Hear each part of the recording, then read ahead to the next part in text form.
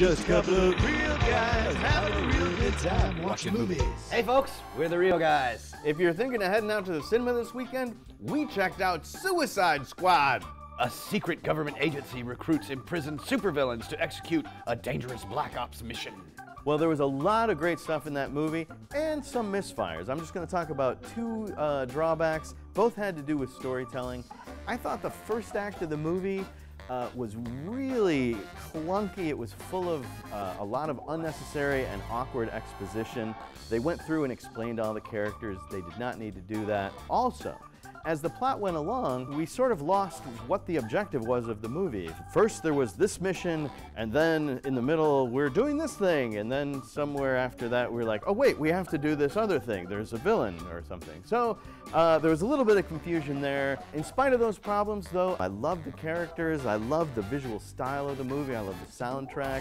I had a great time. Yeah, I say that this movie was really saved by the characters.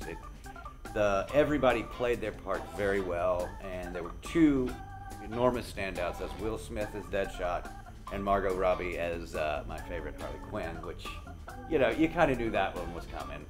But I thought they captured those roles and they just made it really, really enjoyable, and I had a fun time.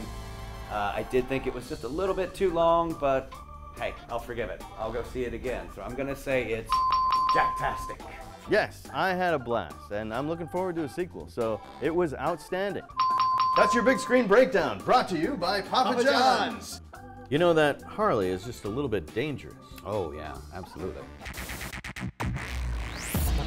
Good afternoon.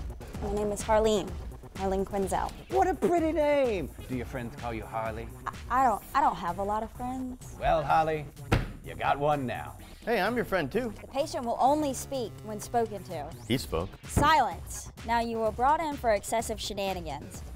What do you have to say for yourself? The real guy's credo is that there's no such thing as excessive shenanigans. It's been scientifically proven that when people laugh, it creates vibrations in the air that create positive ions. Also, it should be noted that when people laugh, they emit carbon dioxide, which is good for trees and makes the planet greener. And when things are greener, people are calmer. And I haven't even mentioned mini-chlorians. You know 45% of your blood... Hush, Stan the man. This is science! Dr. Quinzel, are you all right? Batter up. Ah! See? Green trees! So what's on your mind, senor? What kind of dessert do they serve with dinner? My favorite, pudding. Till next time, we're the real guys wishing you peace, love, and popcorn! Just a couple of real guys, brought to you by Papa John's. Pizza!